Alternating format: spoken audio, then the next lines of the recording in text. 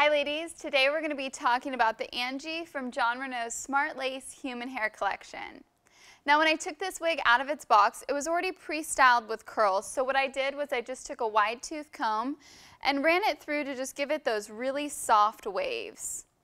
Now this color that I have here is FS2631, which is from Jon Renau's Stacked, Shaded, and Streaked Hair Collection. Now this color is a dark, warm red brown with highlights of brighter gold blonde throughout. So it's beautiful, and this longer style is perfect for any occasion. Let's go ahead and take a quick look inside this wig's cap construction to see what makes it comfortable for everyday wear. This cap features a monofilament top, which allows you to part it in any direction. Here you can see that the lace front creates a completely realistic hairline and has been pre-cut so no tape or glue is needed. Here you can see that the ear tabs are adjustable and feature a soft velvet material. This cap is 100% hand-tied, which creates the look of natural hair movement.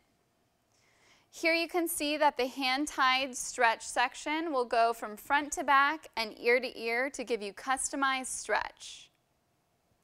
Around the back of the nape, there are two adjustable Velcro straps which can be loosened or tightened up to 1/2 inch. Now for the part you've all been waiting for, let's go ahead and see what the Angie looks like on. I love this wig's monofilament top. It allows you to part it in any direction. Ladies, if you check out the front, you'll notice its lace front creates a completely realistic hairline. No one will ever know you're wearing a wig. If you check out the sides, you'll notice all of the beautiful curls, which really give this wig a lot of body.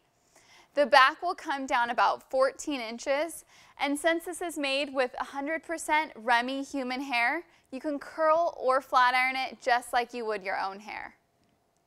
To find your shade, just reference Jon Renau's color ring shown on our website. Thank you all again for watching the Angie by Jon Renau.